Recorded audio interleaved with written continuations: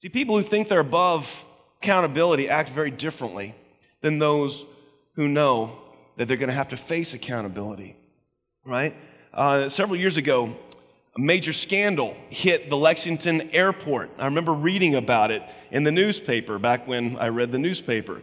And it was these airport officials had mismanaged their expense accounts. I mean, horrendously mismanaged their expense accounts. They bought all kinds of stuff for themselves. And it was from January 2006 to December 2008. They had spent more than $500,000 on frivolous stuff, including, and I quote, Wii game consoles and controllers, 4 shotguns, 3 Remingtons of Benelli, computer equipment, a portable digital television, DVD, an Aquamate breathalyzer. Guy needed a breathalyzer. Let's wonder why. All right, blood pressure monitor, dozens of clothing items, and 2 tuxedos. These were bought with expense account money, and the scandal showed there are very lax protocols in place. No one bothered to audit expense accounts. No one bothered to check. And these people thought they were above the law, and they acted accordingly. The people who believe they're above it all act very, very, very differently. And that's what we see in the church, specifically American Christianity today. See, when I was a young Christian, back in late high school, early college, and I was forming my beliefs, it was right smack in the middle of the seeker-sensitive movement. That was, the seeker-sensitive movement kind of went like this. We need to downplay all the stuff that will keep people out of church, okay? We want tons of people in the church. We want our churches full, and so we need to downplay all the stuff that would keep people out of it. You know, we don't need to talk about the wrath of God. We don't need to talk about repentance. We don't need to talk about the cross. We don't need to talk about hell. We need to downplay all that other stuff, and we need to start a mass marketing campaign about all the good stuff about the Christian faith. And so we started seeing coffee mugs with slogans like, the safest place to be is in the center of God's will. Well, if you read the Bible for more than 5 minutes, you know that's not true. All right? And we saw all kinds of God loves you and has a plan for you. Well, that's true. But that's not the whole story. Okay? Judgment, wrath, punishment for sin were all downplayed in favor of things that were nice and good and attractive, because those things turned people off. And things that the Bible constantly emphasized as part of the Christian faith were downplayed. The return of Jesus, sermons on hell, disappeared from American pulpits and Bible studies. And what's been the result of that? Has the church become more faithful? Has it become more holy, more surrendered to God's will? Have we been more effective in reaching the lost? Have we been more effective in raising up another generation of Christian children that take the Bible seriously? Well, I mean, the answer is a resounding no. Because there's little fear of God in churches, and we act accordingly. Many Christians, pastors included, behave like the diplomat in Chips, using the grace of God as some type of a diplomatic immunity, think that we're above it all, that no punishment for sin or no accountability. We'll never be held accountable for disobeying the Word of God. That's what we act like. Act like we can do whatever we want with no consequences or accountability will ever cross our path. That's because the fear of God has almost completely disappeared from pulpits and Bible studies of American Christianity. And it's crazy to me, you guys, because if you ever read the Bible, the fear of God is seen as the greatest positive you could ever have. It's incredible. The fear of God is the greatest thing in the world. It's like the highest virtue for the Christian. It's incredible that that's been removed from our church, and we destroyed one of the greatest things in the Bible. Check this out. When I was studying for this, I was astounded. Look at this in Exodus chapter 1, 15 through 17. Now the Israelites were in Egypt. They were slaves, and they were getting too many, so the king made an edict. It says this: the king of Egypt said to the Hebrew midwives, whose names were, when you are helping the Hebrew women during childbirth on the delivery stool, if you see that the baby's a boy, kill him. But if it's a girl, let her live. So they were instructed to commit infanticide. But look what happens. However, the midwives feared God and did not do what the king of Egypt had told them to do. They let the boys live. The fear of God was seen as the greatest thing. That was what motivated them to do what was right, to go against this sinful edict, to commit infanticide. The fear of God was what did it. Okay? And just a few chapters later, in Exodus 18, Moses has already led the Israelites out of Egypt, out of slavery, and there are millions of them. And he's sitting before them as the judge day and night, dealing with every little squabble and he's wearing himself out. Well, Moses' father-in-law saw that his daughter and grandkids were being neglected by Moses, so he goes up to Moses and he says this in verse 19 through 23. Listen now to me, and I will give you some advice, and may God be with you. You must be the people's representative before God and bring their disputes to him. Teach them his decrees and instructions and show them the way that they are to live and how they are to behave. But select capable men, check this out, select capable men from all the people, men who what? Fear God.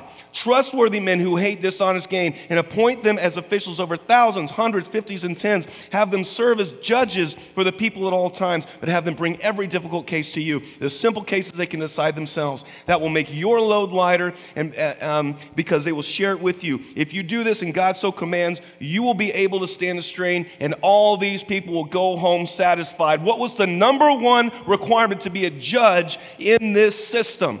Fear God. Wow. That was the number one thing they were looking for. People that feared God. In Joshua chapter 24, 14 through 15, one of the most famous verses of the Bible is verse 15. As for me and my house, we will serve the Lord. That's all over there. You can buy little plates and put on your house and everything like that. The verse before that, look what Joshua says. Now, fear the Lord and serve him with all faithfulness. Throw away the gods your ancestors worshiped beyond the Euphrates River and in Egypt and serve the Lord. But if serving the Lord seems undesirable to you, then choose for yourselves this day whom you will serve, whether the gods your ancestors served beyond the Euphrates or the gods of the Amorites in whose land you are living. But as for me and my household, we will serve the Lord. Serving the Lord starts off with the fear of the Lord. You cannot have one without the other. Okay, and the list just goes on and on and on. I could spend the next week telling you about all the passages talking about fearing God and how that's the greatest positive. But also the opposite is true. People that don't fear God, that have no fear of God before them, are seen as terrible. It's a negative. It's not seen as a good thing in the Bible. In Romans chapter 3, verse 13 through 18, Paul is listing the people that are going to face God's judgment. It's a bad list, people, and here's some of it. The poison of vipers is on their lips. Their mouths are full of cursing and bitterness. Their feet are swift to shed blood. Ruin and misery mark their ways, and the way of peace they do not know. There is no fear of God before their eyes. Paul was basically saying that lack of fear of God was the same as being swift to shed blood. A negative.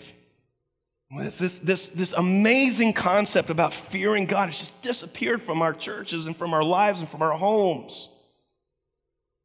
Why have we become so foolish as to edit the fear of God out of our lives, out of our churches? Why are we content to have churches and families that don't fear God? Filling our churches with people who are perfectly content to flaunt God's ways and his will and being perfectly fine with it, using the grace of God as a diplomatic immunity.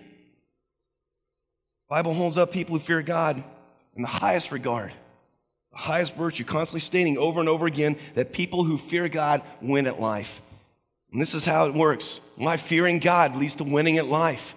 First thing is this, it brings perspective. Everybody say perspective.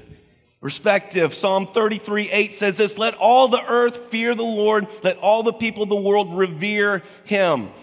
Okay, let's just take that statement right there. Let the earth fear the Lord, let all the people of the world revere him. Many of us this morning, in here and online, have the wrong perspective, okay? You're wonderful people. I love you. You're incredible. But we have the wrong perspective because we've got a wrong foundation in our minds.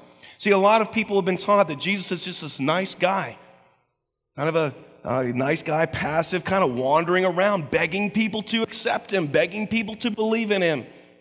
It's the way he's portrayed a lot of times. God's a nice addition to your otherwise busy life. And he kind of helps you with your problems, but that's really about it.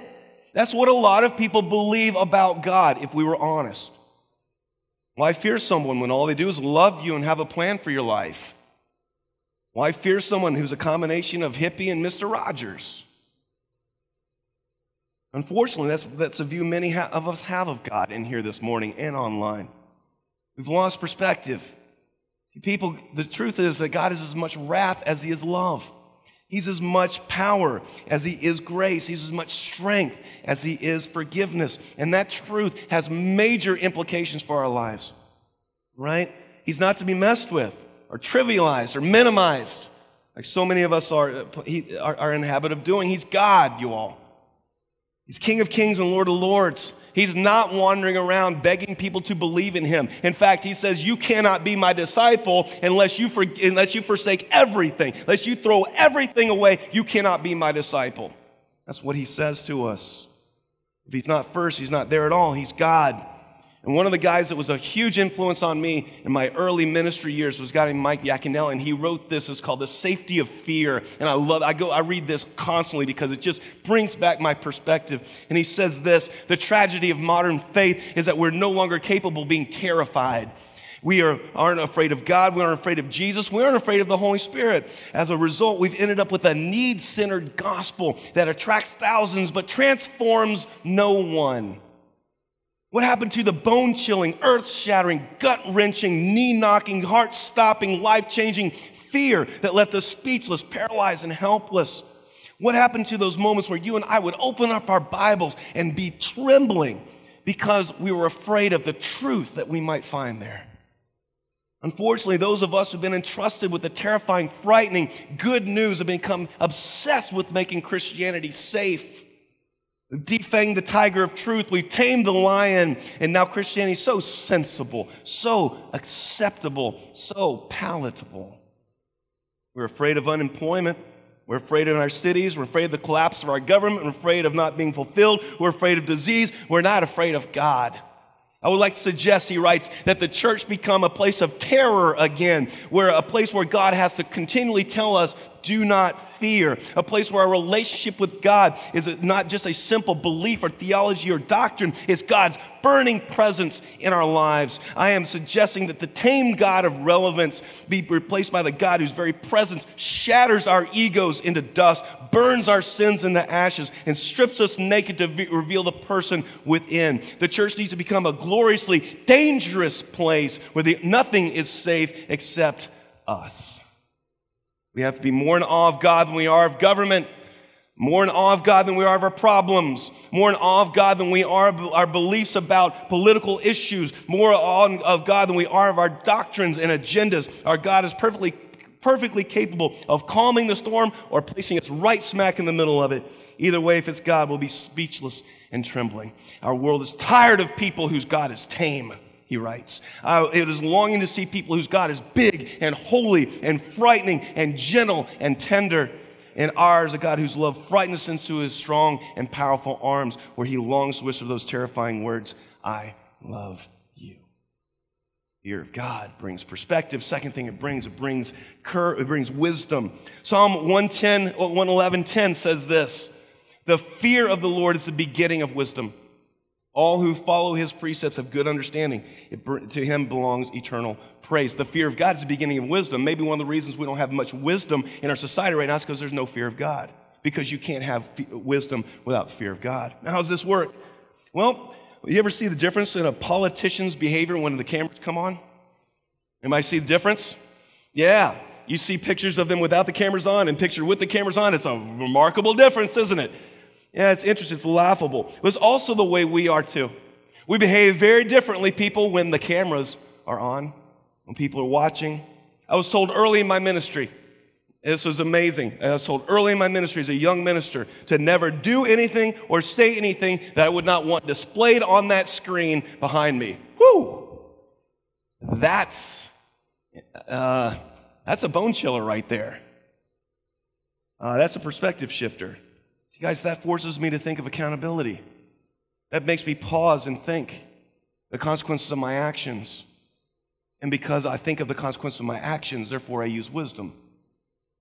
See, That thought right there has probably saved me from saying and doing more things that would destroy me, ministry, my family, everything than anything else. See, of course, though, people, it's always on the screen in front of God. Always. We can't hide anything from Him. Realizing that God holds the keys to heaven and hell, that He sees it all, actually is an amazing thing. What if politicians feared God? What if they knew that every bribe, every backroom deal, every hypocrisy was on full display before God? What if they knew that? That's why Jethro, Moses' father-in-law, told Moses to appoint judges who feared God, because they would use wisdom. They would know that every decision, every word, every deal was laid bare before God, and therefore they would choose wisely, not recklessly. Fear of the Lord is the beginning of wisdom. During the lockdowns last year, one of the things that was constantly talked about was a prevalence of domestic violence. Some of you in here may have been victims of that domestic violence when children were not in school. See, schools and teachers in particular are a major source, if not the major source, of uncovering child abuse. And because the children weren't in school, it was easy for abusers to abuse children and no one know about it because everyone was home. The abusers were far more likely to abuse the people in their homes if they knew no one would see it. So what if we all behaved in our homes? Mothers and fathers and children as people who are on display before God. Face accountability. That we'd face accountability for every blow up, every word spoken in anger, every fist raised to strike, every back talk, every gesture of disrespect. What if we behaved, if all of those things were on full display before God and we would be held accountable for them? We would behave very differently, wouldn't we? We would choose wisely. That's why the fear of God leads to wisdom. Everything is on display before Him. You can't hide anything from God. Knowing that, having that fear of God makes you a decent person. Because you behave very differently when you know you'll face accountability. Fear of God is beginning of wisdom.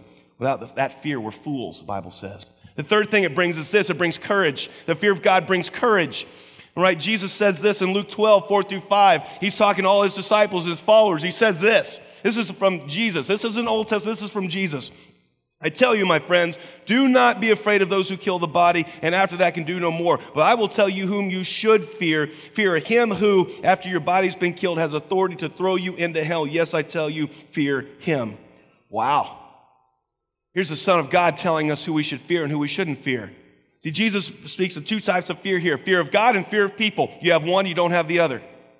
Fear people, you don't fear God. Fear God, you don't fear people. That's the way it's presented here. No coincidence He talks about how one overshadows the other. Fear of God is the only fear that actually leads to courage. All right? All other fear destroys courage. When I was a kid, I read Robinson Crusoe. Great masterpiece by Daniel Defoe. It's about a guy who is shipwrecked. He is a wild and reckless and lack of self-control, live for the party kind of guy. And he takes off against his father's wishes to go seek adventure and excitement. Well, he's shipwrecked. And one of the things that washes up on the shore with him is a Bible. And he begins to read it. And he dedicates his life to God. And he becomes a Christian. And he begins to live by faith. His faith explodes there on the island. It's really pretty neat. And it all was going great until one day when Robinson Crusoe found a footprint in the sand that was not his. And he realized he wasn't alone on the island, and he knew of the neighboring tribes' penchant for cannibalism. And he all of a sudden, he became fearful. He did not sleep well. He looked over his shoulder every chance. He altered his habits and his patterns. He visualized himself constantly being captured, boiled, and eaten. Crusoe states this: "Thus my fear banished all my religious hope. All that former confidence in God, which was founded upon such wonderful experiences I had had of His goodness, now vanished, as if he that fed me by His miracles hitherto could not preserve by His power the provision that He had made for me by His goodness." As soon as fear entered, fear of people, his fear of God left, and he realized that. Listen, people, you will either fear God and fear nothing else, or you will not fear God and fear everything else. The fear of God leads to courage. The early church understood this. It was growing rapidly. After the day of Pentecost, the early church was growing rapidly, and the leaders were constantly being put in prison. Peter and John had healed a man who was lame, and they were threw Jerusalem up into an uproar. So they arrested him, put him in jail, and the rulers dragged them in front of them. They're like, "Don't you be talking about Jesus in front of us, and you're throwing this whole city into an uproar. We want you to stop." And they beat him up really, really, really good. And Peter and John said this. They said, "Listen, we've got to obey God instead of you. You tell us what is right, Sanhedrin. You guys are religious people. Tell us whether or not it is right to obey God or to obey you." And they were like, "We don't want to hear that." And they beat him up some more, and they threatened their lives, and they let him go. So the first thing that Peter and John do is they went to their homes and stayed put, right? No.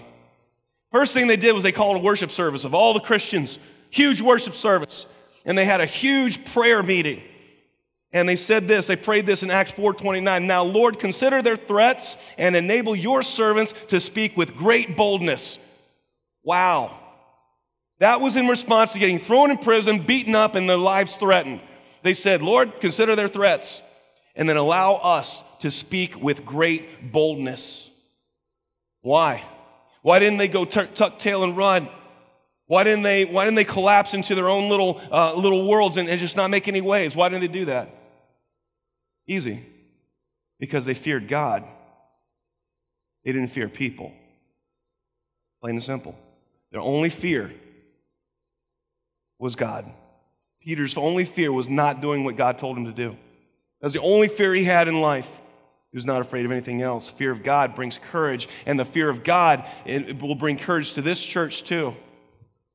It'll bring courage to you and your family. The fear of God.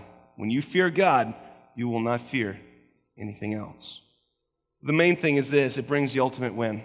The fear of God brings the ultimate win. Psalm 86:11, "Teach me your way, O Lord, that I may rely on your faithfulness. Give me an undivided heart, that I may fear your name." What is the result of an undivided heart before God? Fear of his name. That's the result. The two biggest fears I've found people have, first one's death. Second one's life. Yes, people are afraid of life.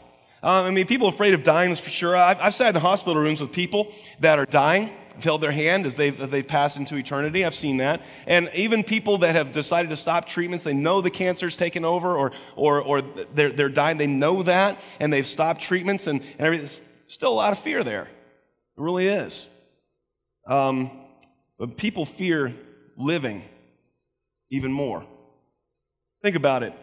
How many people do you all really know that are just thrilled with life, that are just knocking the ball out of the park? They are exactly where they want to be in life. They're exactly where God wants them to be. They're doing exactly what God has them to do. They're full of joy. They're full of peace. They're full of patience. They're just knocking the ball out of the park. They are just loving life. How many people do you know like that? Well, how many people do you know that are actually creating stories for themselves? How many people do you know that are actually making real memories, doing real things, bigger than just living vicariously through actors on a screen? How many of you all know people like that? How many of you all are like that?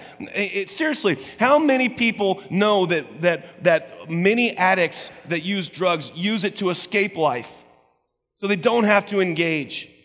Why do you think entertainment is a multi-billion-dollar business? Why do you think our families are falling apart? Our marriages are mediocre. Our relationships are stale. We have no friends. And our churches are ineffective in reaching the lost. Plain and simple is that we're not living. We're afraid of living. We're more afraid of life than we are of death. Afraid to truly live. See, the problem, people, is that life, as God has given it to us, is not a nicely neat package, a guaranteed, planned out, little predictable box. It's not. It's fun and exciting and dangerous and adventurous and risk-filled and joyful and engaging all at once. That's what life is as God designed it. Right? But most of us don't want that. We choose the boredom of safety over risk. We choose the humdrum of security over adventure. Choose the predictability of routine rather than the excitement of the unknown. And we die a little more every single day. Jesus tells us something radically different than the vision that this world has for you. In John 10:10, he says, I have come that you may have life and have it to the full. That is what Jesus says. That's what happens when you fear God and you don't fear anyone else. It brings the ultimate win of life. Ultimate win of life. Life to the full. Does that describe you right now? Life to the full. How many of you all, when someone asks how you're doing, life to the full? Really? That is what Jesus has for you. And most of us are missing it. Let me give you an example of what life to the full, not as we define it, but as God defines it. Y'all ready for this? You don't want to know what God defines as life to the full? You don't want to know what the fullness of God really is? This is a thousandth of 1,000th of a percent of what it means the God's fullness, okay? This is what it is. God had to create an entire universe full of billions of galaxies, even each with billions of stars in them, just to show how great he was. Created the earth full of mountains, lakes, rivers, oceans, hills, scenery. He created sports, work, families, people, hobbies, and interests. He gave us taste buds to enjoy food. He gave us bodies to exercise and use for good. He gave us more food than we could ever eat, more water than we could ever drink, and more things to do during a 24-hour period than we could ever do in a lifetime. And that's just a 1,000th of 1,000% of the fullness of God. And that's just a glimpse that we don't engage with. We don't engage with it. We fear it. We fear doing something new. We fear failure. We fear injury or sickness. We fear everything and anything except missing out on what God has for us in life. Many of us fear everything except missing out what God has. We don't fear that. We're apparently perfectly comfortable with coming to the end of our lives, people, and saying, well, didn't do much with this life, but at least I was safe. At least I was secure. At least I didn't make any waves. And all this life that was offered me, all the things that God filled this earth for me to experience and do, and I'll pass. After all, what if something bad had happened? And we'll continue to be half-hearted, fearful creatures muddling and messing about with trivialities when real life is offered us. We'll raise our children be half-hearted, fearful creatures who muddle and mess about with trivialities when real life is offered them. They will learn from us that the most exciting thing, the vision, you know you've arrived when you get a new set of clothes or the newest gizmo or watch the newest episode on a screen. Generation of people living lives of quiet despair, raising another generation of people living lives of quiet despair. How tragic. Human beings fear death. They fear life more. That much is certain. Just remember, your biggest regrets in life will not be the things you did and failed. No, Your biggest regrets in life will be the things that you didn't have the courage to do the first time around. That will be your biggest regrets. The fear that you have, not of God, but of everything else, it will lead to your biggest regrets in life. And inside, the Spirit of God is telling us, those who fear me will fear nothing else. Fear me, calls God. Fear me, and watch all your other fears melt into oblivion. Fear nothing but me, God says. Proverbs 16:6, though through love and faithfulness sin is atoned for, but through fear of the Lord evil is avoided. I want to invite the band to come on back up. I'm just going to kind of lay my soul bare here, you guys. As a pastor and as your friend, I'm concerned about the lack of fear of God that I see in so many Christians, including myself, including people in this room that I dearly love. Many times, I'm the diplomat in chips, using the grace of God like diplomatic immunity, causing all kinds of problems, wrecking my life and others. Concerned about it in our homes. Is there the fear of God in your homes today? Really? Is there? Is there a fear of God in your home? Do we as a church behave as people that fear God? Would we be the people that Moses would select to be judges over the people because of our fear of God? Do we as a church behave as people who fear nothing else? Is our only fear, people of God, is our only fear not doing what God put us on this planet to do? Muddling and messing about in trivialities? Is that our only fear? Well, today is our 700th Sunday. I don't know if y'all know that or not. This is the 700th Sunday morning service Catalyst Christian Church has ever had. We started, amen. And that's God's faithfulness. We've had 700 weeks in existence as a church. Some of you have been here for the whole time. Some of you haven't. But here's the question that the Holy Spirit laid on me this morning as I was in my prayer time. Have we acted as a church those 700 weeks as people who fear God? Or have we acted as foolish people without the fear of God? Only you know that. Are there people in this church and joining us online who fear nothing but God? I pray that there are. Fear of God is the greatest thing that we can have, the greatest virtue that we can have. And I say it's about time that we stop fearing everything else. We start fearing God.